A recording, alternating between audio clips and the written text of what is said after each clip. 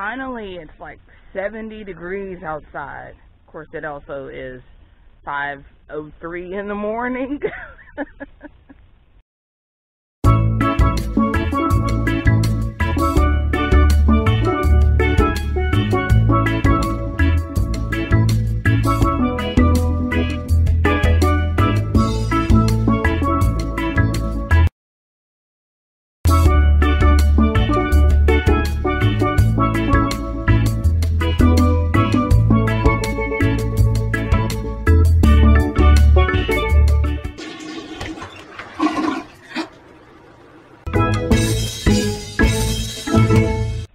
Come on, let me show you what we did today. The water catchment was hooked up to the water pump,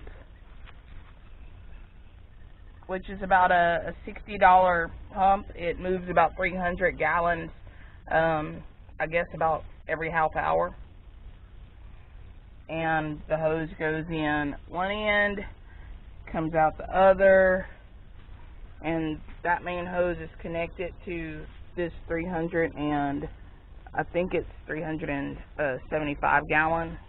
But anyway, and then just use your water hose, and that's how you get pressure to be able to water the garden when you don't want to tote water over back and forth.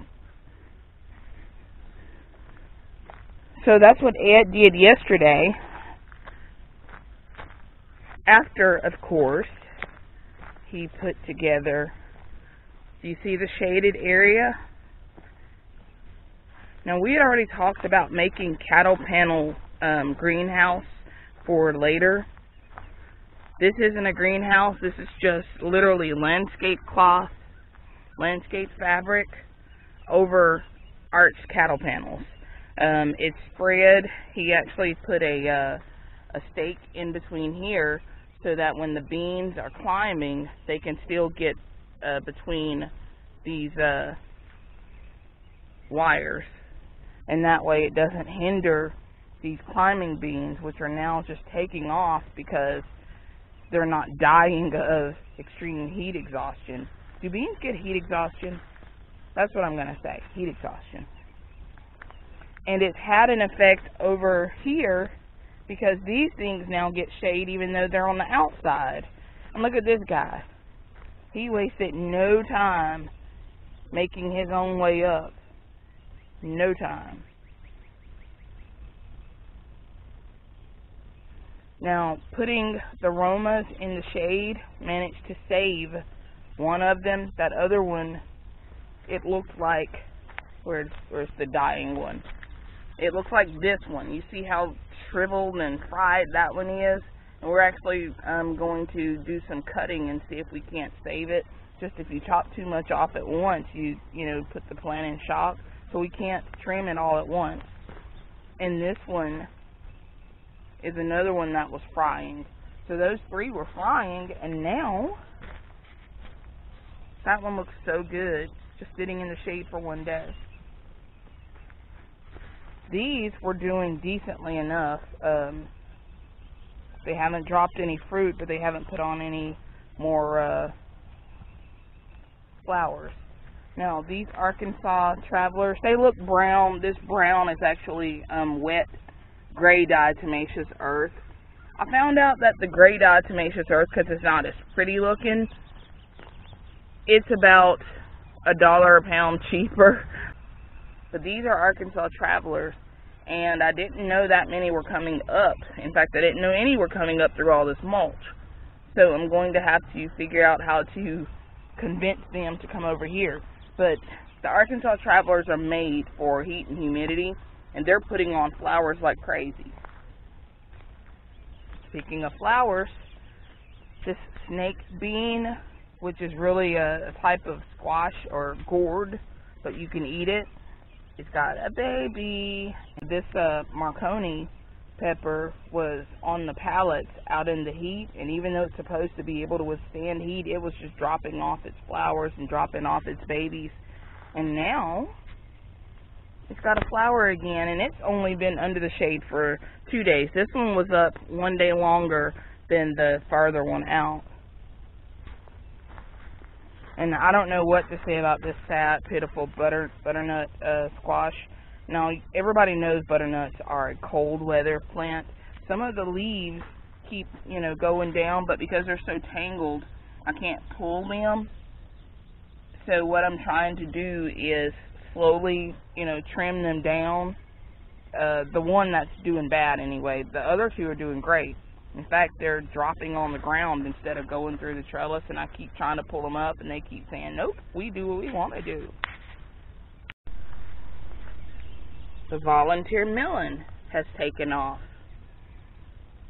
And I'm just honestly playing catch up at this point, and it smells awful out here because we had a 90-degree day yesterday, and yesterday morning was fish fertilizer day, so you can imagine.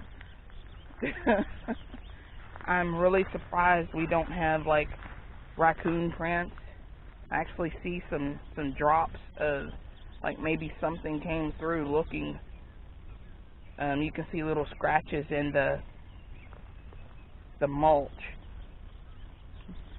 These little holes right here in the mulch, chances are raccoon or possum did come through. Something with small feet came through digging around trying to find the dead fish. We harvested a lot of our squash and stuff yesterday. Day before we put the Diatomaceous Earth on it. And it appears it's worked. Most of the squash bugs that we saw, we did see 3 squash bugs. They were all juveniles, but we saw them. So we went ahead and treated with Diatomaceous Earth out here, and we don't see any. They were even on the beans. I think a stink bug was on the beans, and there was one of the really big squash that had squash bugs, which, some people are smarter than I am, and they wait until the season's over for egg laying in late summer and fall, but by then I've missed out on an opportune chance to get about 70 extra zucchini. So that's kind of what I'm going for, is I'm trying to can as much as possible. In fact, I'm canning today. That's my goal anyway. I'm canning today. I see moths flying in. Those moths. There's a beetle. See, they say that these beetles don't climb, but they do. He's climbing on Diatomaceous Earth right now. Nice knowing you. There he is again, and he's running away. Why did he stop?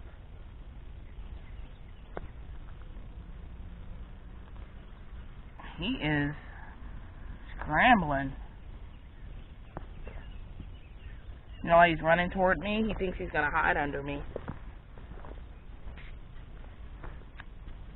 He's turning around. Hide! Hide from the Diatomaceous Earth. Oops. Made a mistake. Ew, what'd you roll in? He's not going to make it. We're not going to watch a beetle dying. That takes up way too much of my editing time.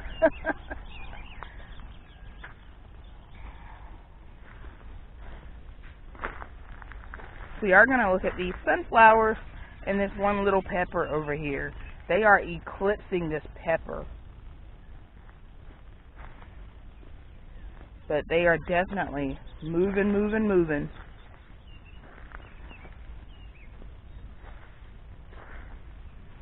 These guys over here, they're still putting on.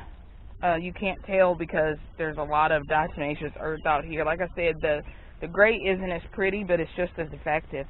But one of the lemon pixies has finally popped out. Look at that.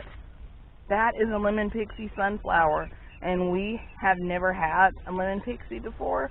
So this is pretty cool for me to see that. is very bright yellow. I'll show you the difference in the lemon pixie and the dwarf sunflower. Ta-da!